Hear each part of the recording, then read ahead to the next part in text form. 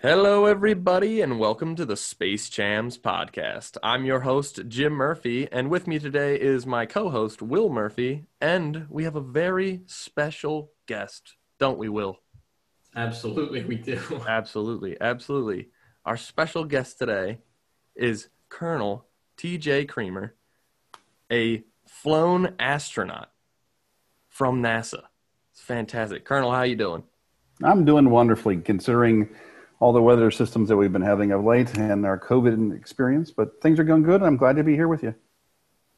We're glad to have you. It's very exciting. A little introduction here.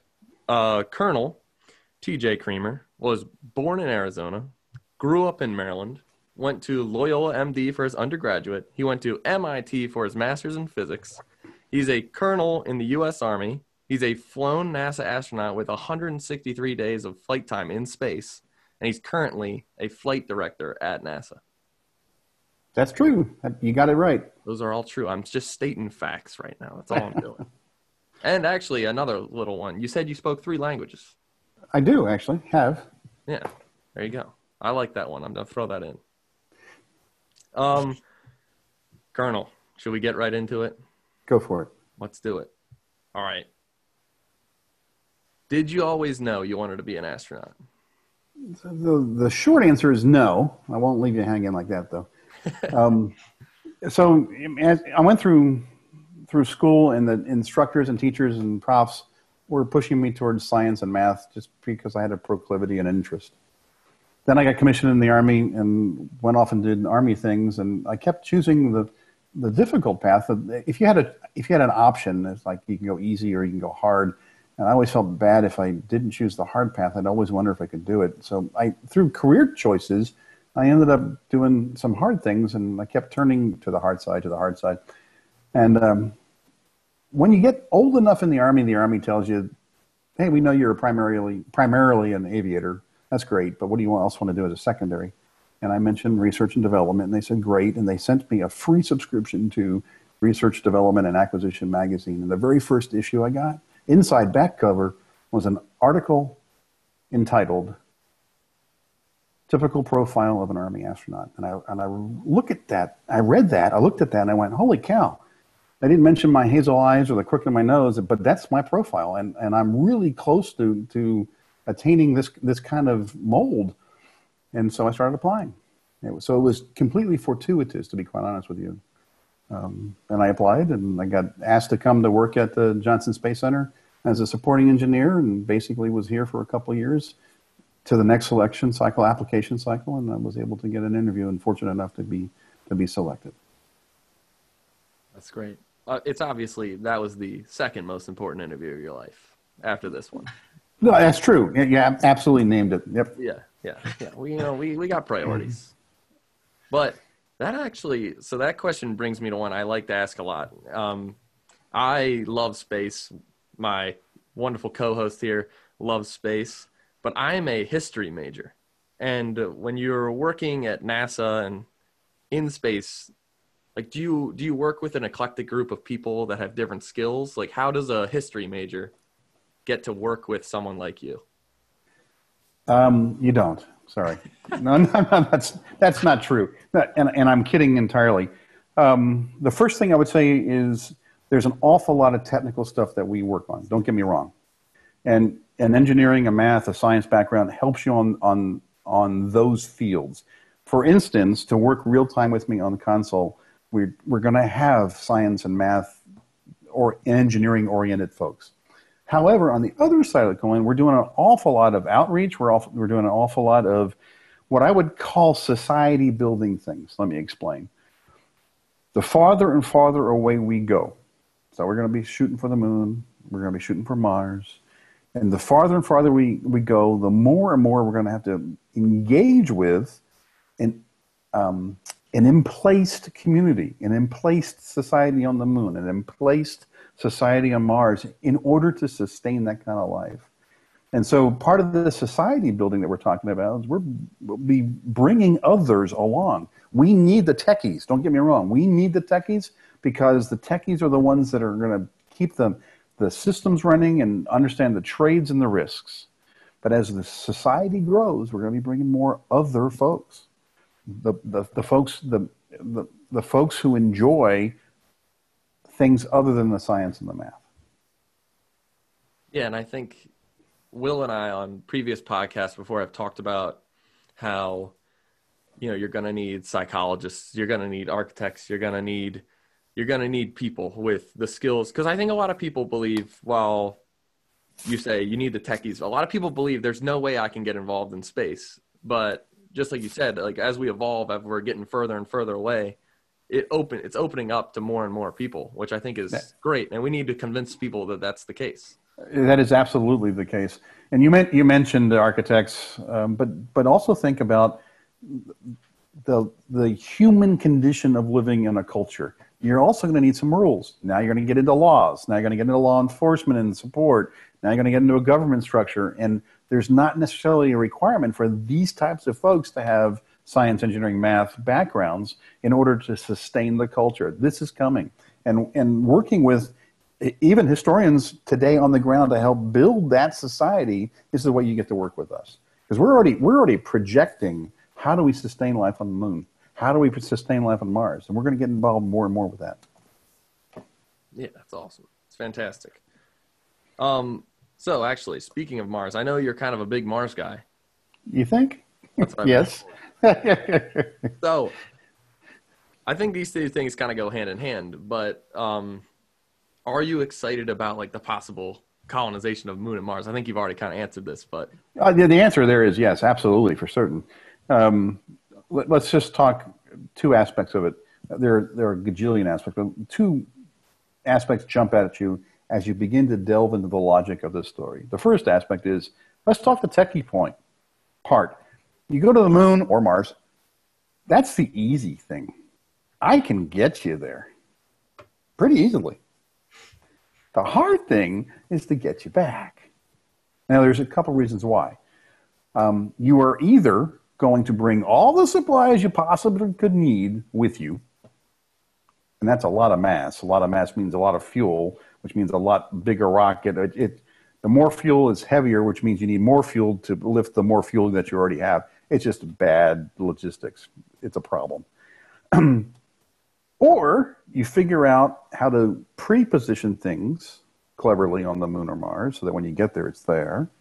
And or you figure out how to use what is there already. Can I find water, for instance, to live off of?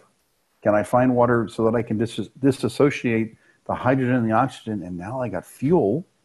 If I don't have to bring my own return fuel with me, I'm a much lighter rocket.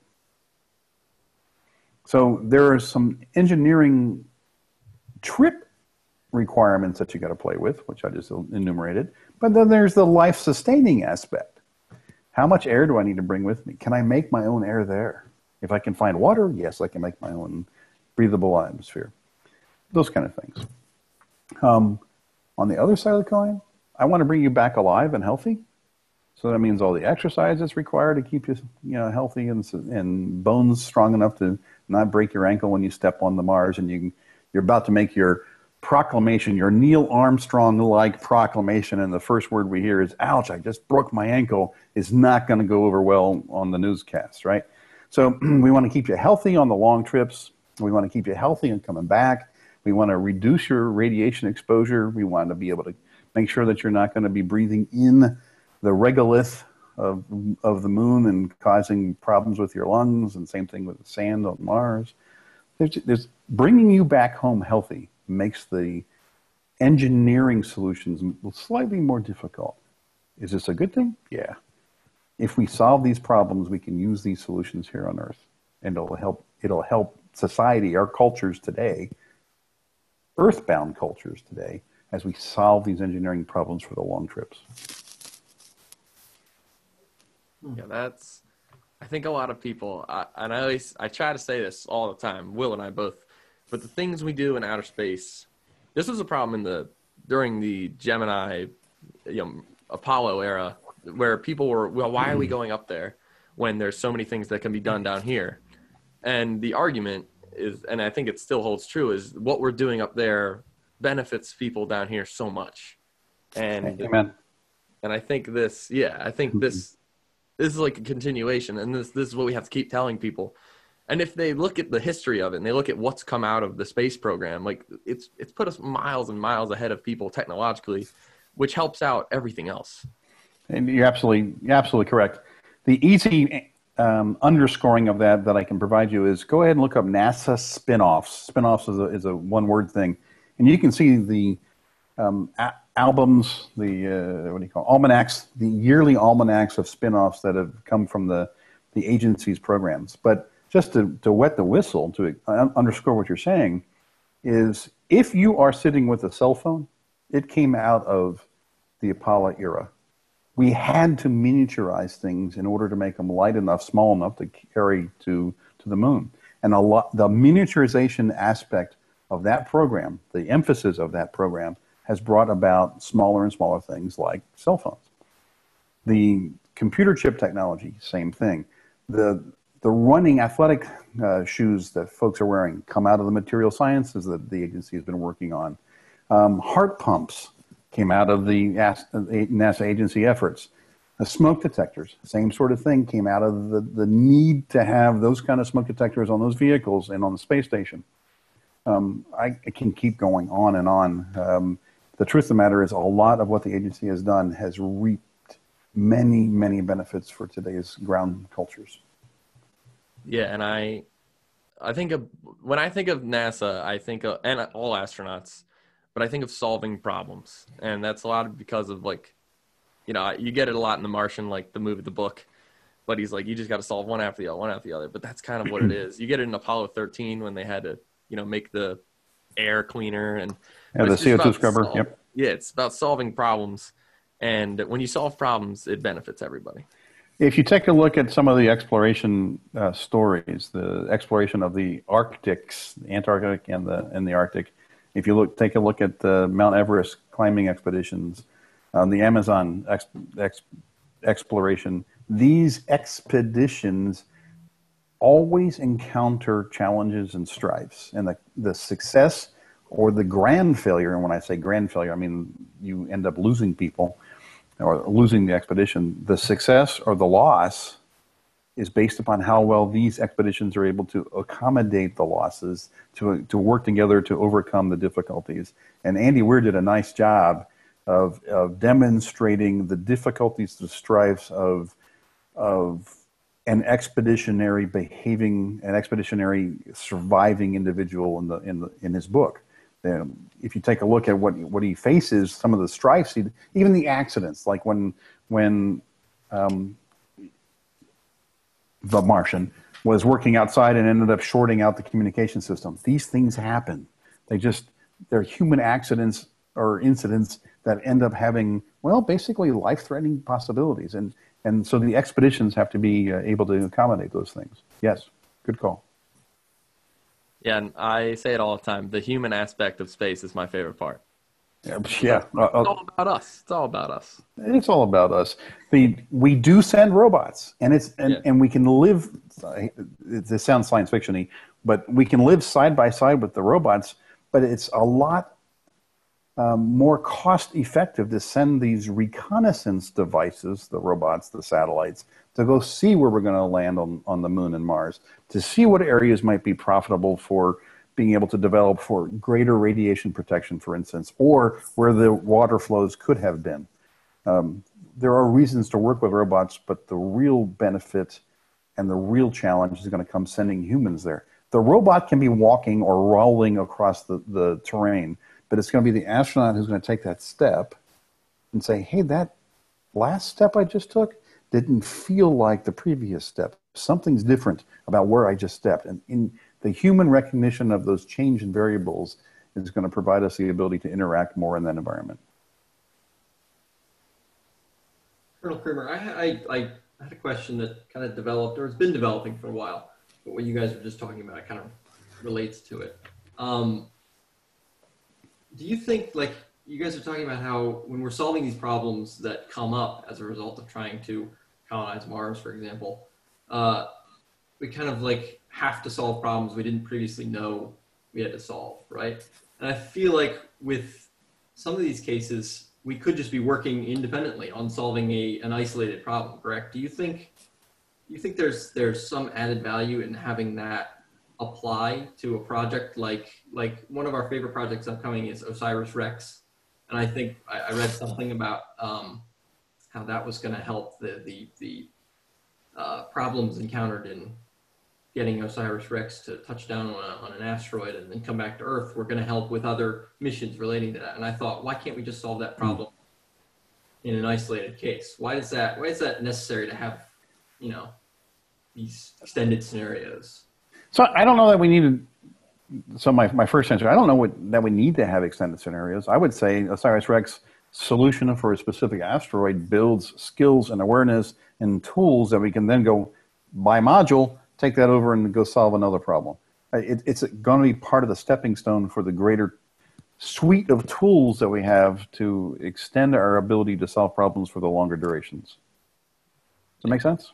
Yeah. Yeah, okay. That does make sense. Yeah, I think that makes me think of like Mercury to Gemini to Apollo. They were just building blocks to get to the moon, but each of them helped in their own way. And whereas OSIRIS-REx kind of the new space, it's the commercial age.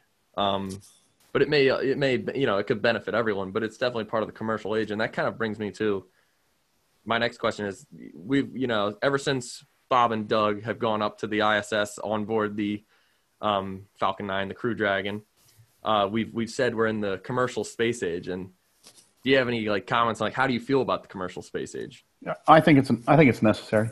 Let me lay that as the thesis, and then I got to back up and say some things. We got to be able to do it in a careful and deliberate manner. As soon as we start putting pink fleshy bodies on vehicles and we're going to launch them, we need to be certain that our individuals are able to have a reasonable chance of success in returning home safely. Otherwise, it's going to be thwarting our whole impetus. So to give credit where credit is due, specifically for Bob and Doug, SpaceX worked with us pretty intimately regarding visibility into their systems, visibility into their oversight, visibility into their safety processes, and making sure that our professional astronauts were going to be able to make a journey that was mitigating the risks that they had to face. And that's critical. Now that I've laid that out, when you get right down to it, low Earth orbit is a great place to go, is a great place to do research, is a great place to do developmental research as well. But if we're going to start going farther and farther away, we need the resources and the ability of governmental level of investment to be able to go that far. To put it bluntly, space travel is not cheap, and it's difficult. And the resources that governments can bring are broader than an individual or an individual company. Now, I'm not saying that Elon and SpaceX can't do that. But generally, if you're going to allow the governments to go farther and farther away and increase our sphere of influence to greater and greater distances and radii, governments can work on that together and bring in the resources and the assets of multiple governments to do that, while commercial companies come behind and start populating low Earth orbit. And we can do that with building a future space station, or if we get to the point where it's able to handle, the commercial element is able to handle space tourism. You can bring, something, a rudimentary hotel that you can fly people up to, for instance. I mean, I'm just thinking out off the top of my head at the moment. But all that stuff is low Earth orbit, and commercial companies can definitely do that. So there is a very tangible place where they can contribute. Yeah, I think that's interesting because my follow-up was going to be that we had a whole episode about SpaceX, Blue Origin, and Virgin Galactic. And I'm a big Virgin Galactic fan because they want to get people up there like me and Will. They want to get people who really enjoy it up to space, have a chance to have that experience. And they want to be the first tourism. They want to have a hotel up there, and they want to, you know, have all those things. And I think that's valuable because it's very good for inspiring people. It gives something ordinary people to look forward to. And so I think it's cool that you like brought that up, that they have a spot in space. Absolutely. And harkening back to your historian question earlier, I would love to be able to have you come up and join us and see what microgravity feels like, what you can see from that vantage point, so that when you return, you're able to share with your history student, either those that you're teaching or those that you're sharing with, some of the wonder and why we are doing this, and add that chapter of history to the humankind history book. Hey, just put me in for a slot on the next one you got going up. I mean, please, you know, I won't, you know, I won't be. I understand. I understand. You know, I have to come up. If I have to come up, I won't be. You're a giver. Yeah, I'm a giver.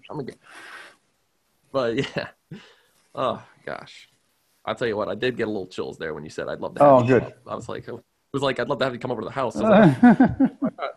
But so speaking of the house up in space, yeah, a little uptime up there. 163 days, or it was like 161 days with 2 days of travel. Right. Yeah. So, how was your time in space on board the International Space Station, and what did you do up there? So let me take that question and twist it just a little bit and start with what I did up there. Each day falls into a couple of different buckets. The first bucket I'll mention is exercise. We exercise about 2.5 hours a day. And that is needed as a mechanism that we can use to help combat the weightlessness. For instance, even as you walk around today, how much stress you put on your walking, how much stress your skeleton system feels, causes dynamic reformation of your bones. Well, if you're not doing that, the bones go, I don't really need this calcium anymore. See you, bye. So what we wanted, and you get brittle, you end up causing an osteoporotic condition. So what we want to do when we're up there is appropriate weightlifting. So we're stressing the bones so we don't lose as much calcium as fast. We also work on aerobic exercise, biking and running, because you need to be able to stress your system in order to keep it healthy for when you return. And we're also not only worried about the planned return 161 days later, 163 days later, but what happens if we have to bail out? And now we're stuck. We haven't been exercising all along. And if we have to bail out and we return someplace in the world and maybe a couple days before rescue forces get to us, we need to be able to handle our own conditions. So 2.5 hours a day of exercise. Then we also do maintenance. And the maintenance is either something's broken, we're fixing it, or we're doing preventative maintenance so that it doesn't break. That makes good sense, right? We got a lot of equipment up there. And then the other portion is we're doing research. Whether it's taking Earth observation photographs out the windows, which is a great thing to do, and looking out the windows is a wonderful pastime for anybody up there. It's just spectacular. Or we're setting up and helping ground researchers execute the research that they've been working on and developing for years. For instance, we can be putting together their experiment on board and running it, or once the experiment is up and running, we could be changing out the variables. We can change out the samples for them, or go fix something that has been broken. So that's generally what the workday is broken down into. Now, you mentioned a couple of things that made me want to take your question and turn it around a little bit because it's easier for me to answer, and that is, how was it up there, basically? What I remember are three big areas. First and foremost, the camaraderie of the crew that I was with was outstanding. Let me explain. When we launched, the three of us launched, we were heading to space station, and there were two guys up on board, Max and Jeff, one Russian and one American. When we got up there, the five of us bonded pretty quickly and enjoyed each other immensely. There was a lot of teasing, a lot of humor. But we would have shared meals at dinner. We would come down to the U.S. segment and have dinner in the U.S. half. For the supper meal, we would have lunches down in the Russian segment. But during the dinner meal, we would watch American news. We would watch Russian news. We would look at today's schedule to see where there were pinch points and we could have helped out each other. We would look at tomorrow's schedule to see where the pinch points are going to be and who might be needing the help. It was a very strong bonding environment. 2 or 3 days before Max and Jeff returned, Max went very quiet. He was sad about leaving station, and it's not leaving space. He was sad about leaving his friends. And one of my crewmates was a Japanese astronaut. After our flight, we did a post-flight public relations tour in Japan that he arranged. And Soichi brought all of us to Japan. And when Max saw me in the Narita airport in Tokyo, he stands about a foot shorter than I am. He picked me up like a rag doll, shook me from left to right, put me down, and there were tears on his cheeks. I mean, the bonding, the absolute camaraderie was better than what I experienced in the military. It was astounding. The second thing I remember most is looking out the windows. When we were there, we were able to get installed Node 3, and then on the bottom, the nadir side of Node 3, we put the cupola. The cupola is a 7-window to the world that has covers on the outside.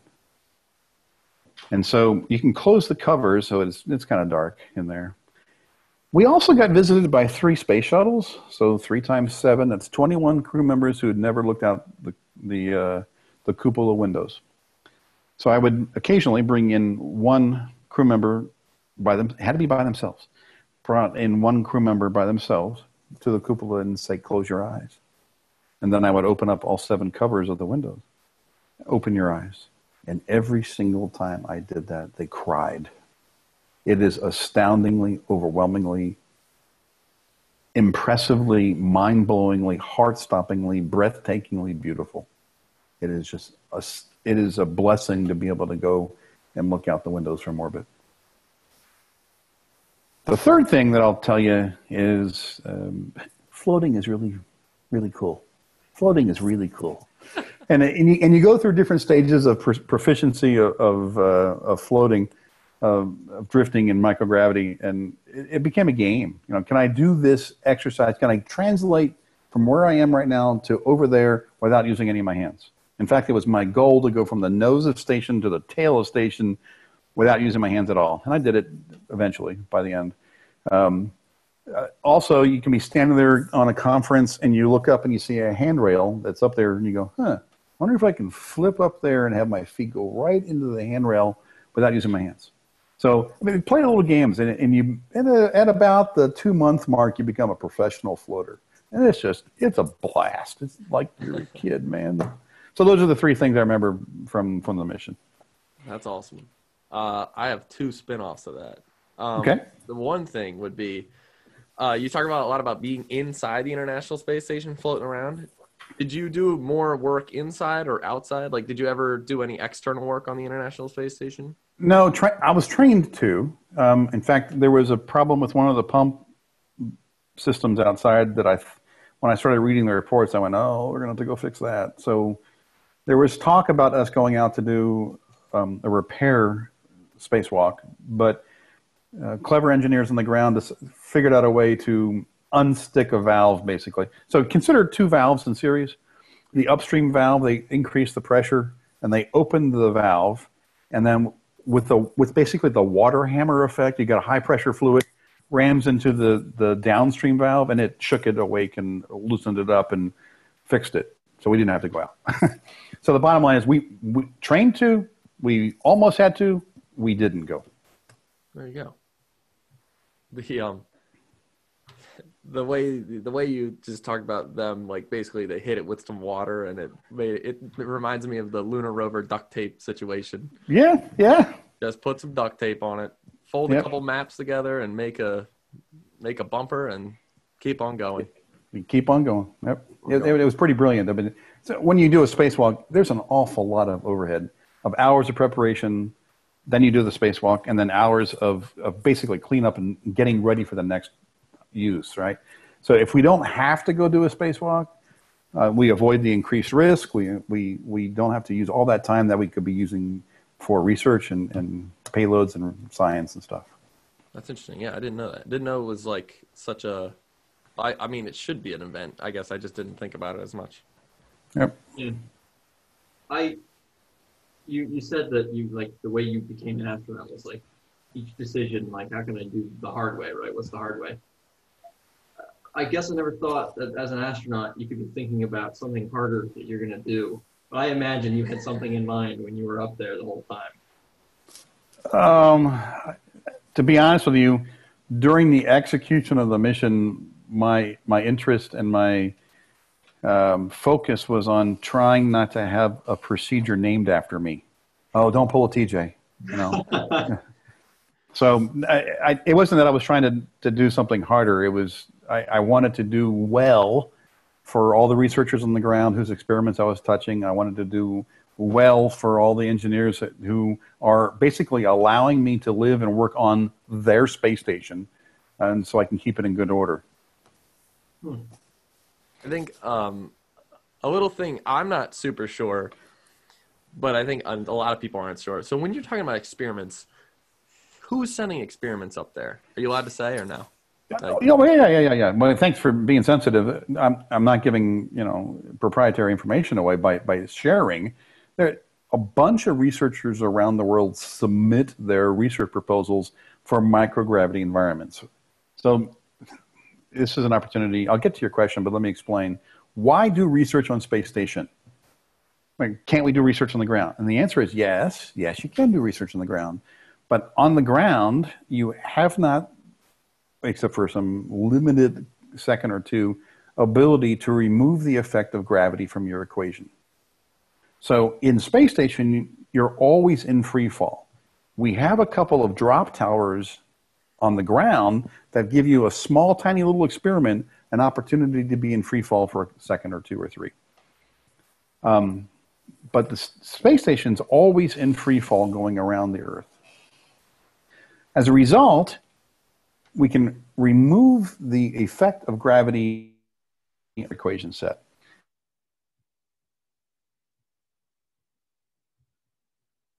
And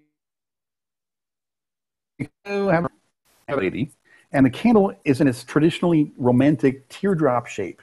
That teardrop shape is an effect of gravity. Let me share with you that the cold air on the outside of the room is heavier and pushes down, and the warm air is lighter so that it gets pushed upward, and we get this convection effect that elongates the flame. It's a beautiful flame, but it's disturbing the experimental environment. I can't perfectly probe the perfect flame to perfectly understand the perfect combustion process because it's being disturbed by convection. Take that flame to orbit, and now I've removed gravity from that environment. And that flame no longer burns as a teardrop shape. It burns as a perfect sphere.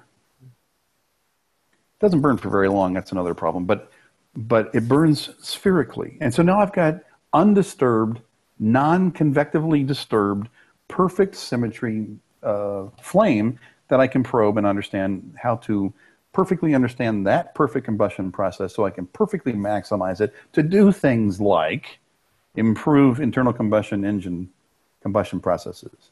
So we can reduce, we can maximize that developmental driving force, or to not perfectly, but to improve the combustion processes in factories so they put out less soot, or turn it around.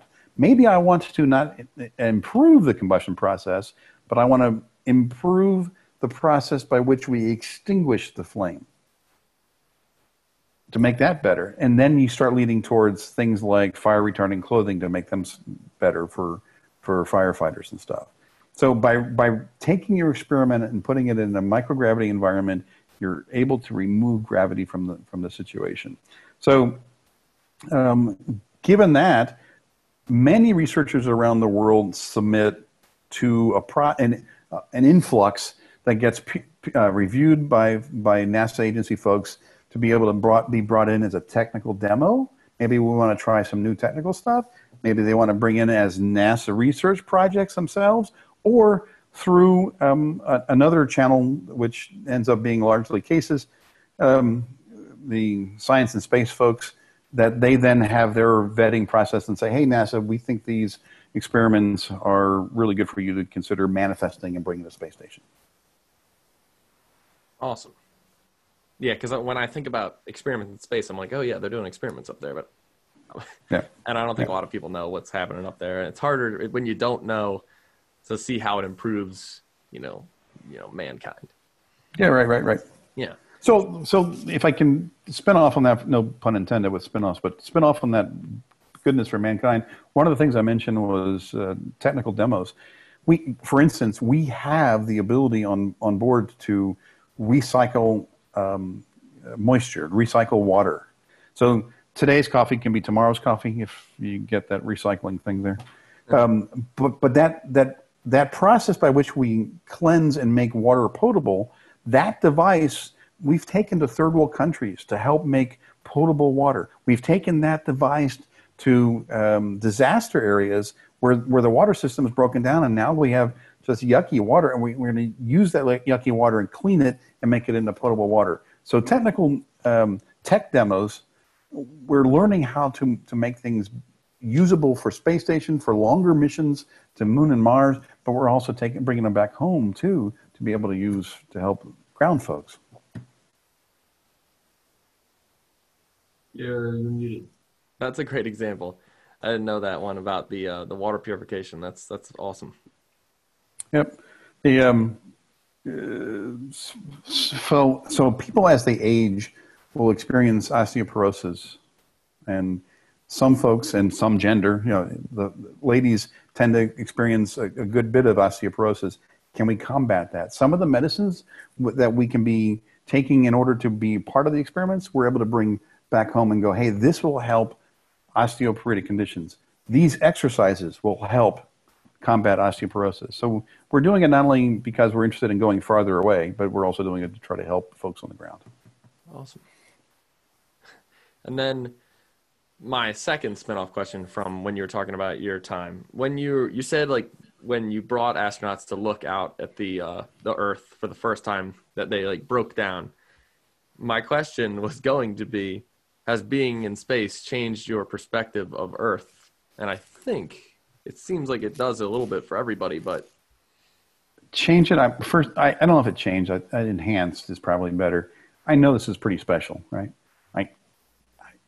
I know we are a rock hurtling through space with a very, very thin atmosphere to help protect us and a magnetic field to help protect us from radiation. I know this, but it just doesn't quite hit you until you look out and you go, oh my.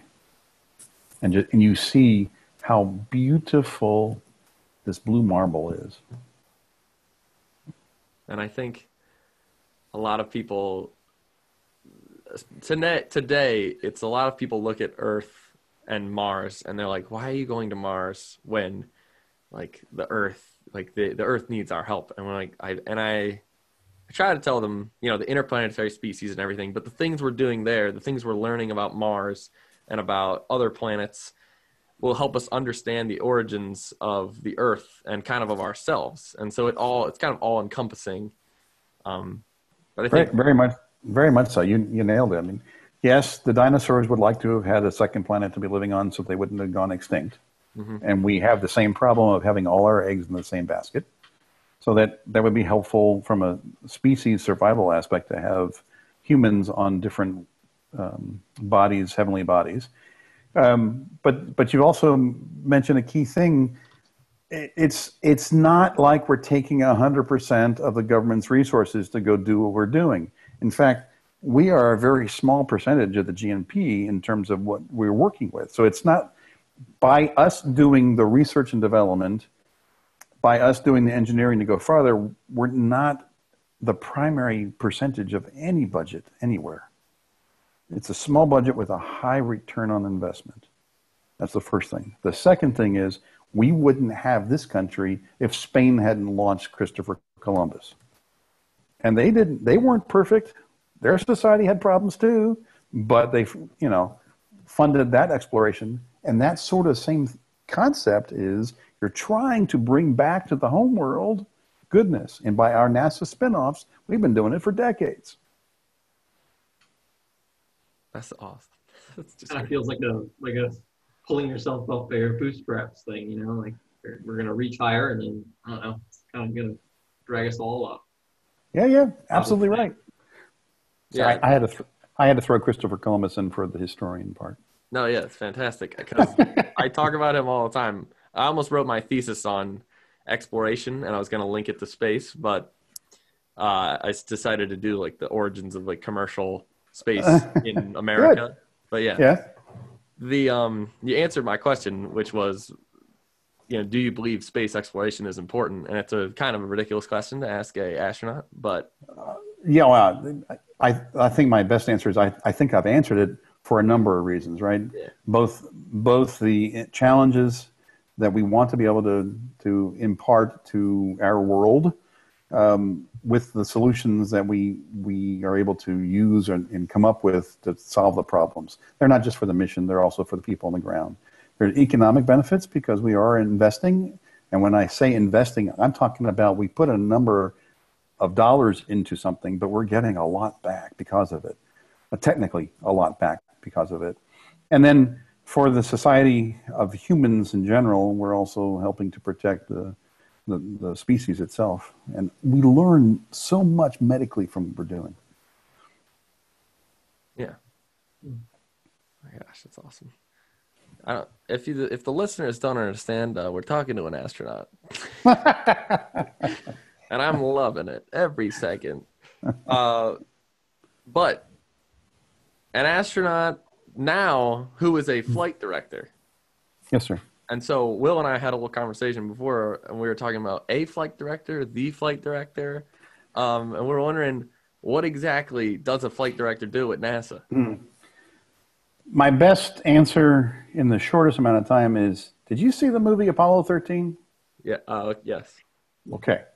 So Gene Kranz, the guy who's attributed to saying failure is not an option, he never really said it, but he did say he wished he said it because it's a great quote. But in the movie, Gene Kranz is the guy who says failure is not an option, and he is in charge of the mission.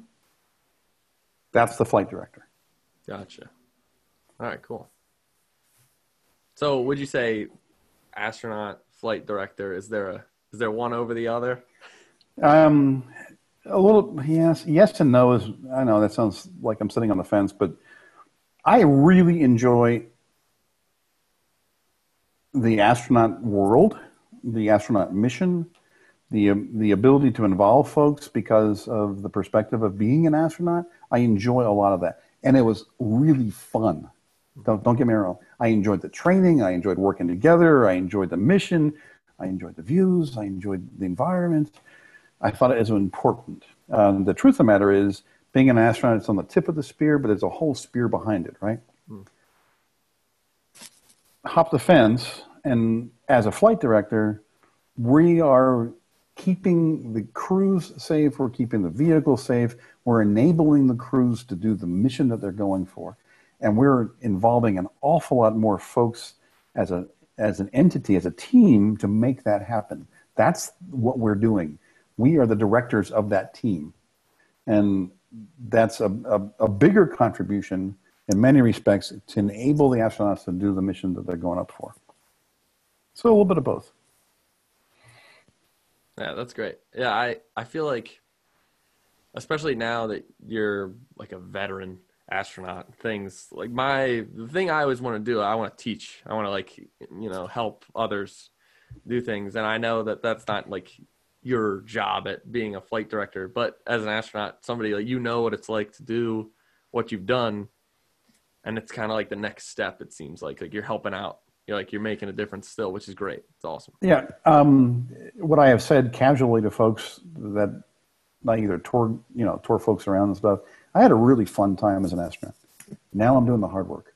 So now you're doing the behind the tip of the spear. Yeah, exactly. The shaft and the whole launching capability of the Spirit, that's us. Nice. Yeah. I think I'm gonna start using that. The tip of the spear back, the Yeah. whole spear, the whole spear. That's right. Will, any questions you came up? Yeah, this kind of relates more back to your time on the space station, as we've just established, might not be the most as meaningful maybe as what you're doing now. But it occurred to me, if I'm not mistaken, you have a master's in physics, right, from Yep. MIT. Yep. I was wondering, when does that education come into play? Obviously, it helps to have a science background to do science experiments, but like, when did you find your education specifically helped you do what you're doing? So I can't point my finger to a specific experiment or a specific maneuver, but the bottom line is everything we do is physics. So from my perspective, the fact that we are doing orbital mechanics, we're doing the rocket equation and living through it directly applies to the background. It's to be clearest and to be fairest to the education, the ability to think in that disciplined manner and understand the bigger picture is really what the intense studies have enabled folks. It's really a disciplined manner of thinking and approaching the problem solving for the problems that we're being faced with. Problem solving, baby. Yeah. Problem solving. Yeah. All right, well, we're getting to that point where we're about to ask you the fun. Oh, you just went muted. There you Oh, go. I lost you. Say it again. oh, we're getting to the point where we're about to ask you the fun questions. Oh, okay. Bring it on. None of these have been fun so far. It's just been nothing. But so a personal favorite of ours to always start off with is, if you read them, what is your favorite science fiction book? So you're asking. I do read them, by the way. You're asking a question that is not really answerable. The topic is a little bit broader than that, and I'll simply leave you with a thought. I contend that science fiction, the birth of science fiction, has helped us get to where we are now. So I can go through the history of science fiction, starting with basically Beowulf, right? So, we're talking back in about 900 AD. I can bring you forward in the next, 17 hours or so, and bring you through the history of science fiction. But back in, literally back in Beowulf, we had this monster called Grendel, which is the embodiment of ignorance and fear, and the warriors had to go out and conquer their fears. So that's kind of where it starts.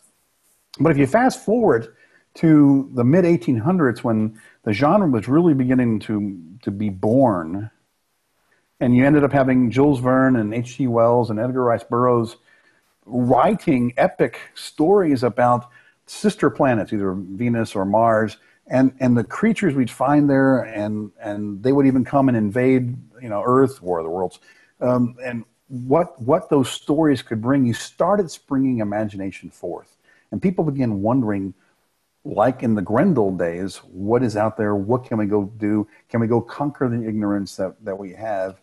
And as you fast forward a little bit farther, you get into the early 1900s, 1890s. I think we had a quick motion picture little thingy. But as you step into the early 1900s, you start seeing the advent of the trailers. Back in the early days of the movie houses would tease you into coming to the next movie by leaving you with a running story. They would give you a little chapter, and they would, of course, leave that chapter on a cliffhanger. So if you wanted to see the rest of that story, you had to come back and pay for more money the next movie that they were going to house, and they would run another trailer. But things like that were occurring in the early 1900s to include science fiction stuff. And for instance, we had bad guys collecting sun rays and focusing it down and burning through a safe to get to the money. So even though it wasn't really lasers, it's directed energy, and we didn't start lasing until 1964. The guy who wrote a book about his girlfriend being captured by aliens and absconded across the solar system. He developed something that is so like radar to track the aliens going away that when Sir Watson Watt applied for his patent for the radar, the patent office said, no, it's just like the book. It's just like the movie. What I'm getting to is the folks who were writing science fiction in the mid-1800s to the early 1900s and then beyond with movies started setting the imagination. So I can't give you a single book. It's this movement. And if you take a look at some of the big guys, the Russian mathematician Tsiolkovsky, born during this and grew up during the same time frame of science fiction development. Goddard, same time frame. Werner von Braun, same time frame. I would contend that they saw and read these books and the imaginations grew bigger. And not the question of why, but why aren't we doing this? Fast forward to 1951, and there's a movie called Destination Moon, where moon bases were built there to rain down missiles on bad guys on the Earth. This is the predecessor to the ICBM problem. Also in 1951, when worlds collide, we had a wayward star. Don't get me started on the physics, but just roll with it. A big heavenly body heading towards Earth. How do you defend the Earth from this wayward body coming towards you?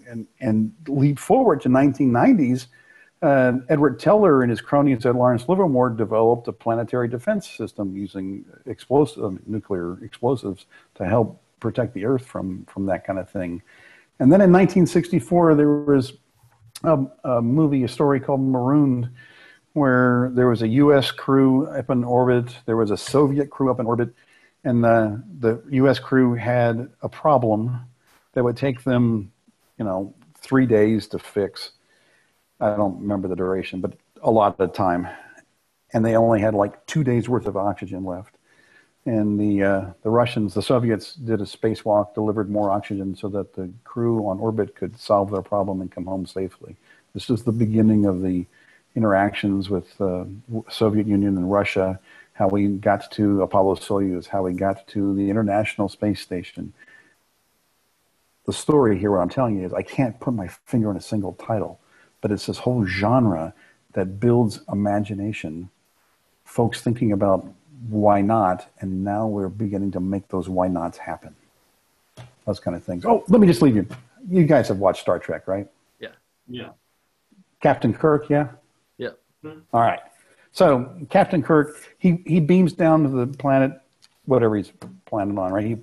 He pulls from his pocket and opens up, what's it called?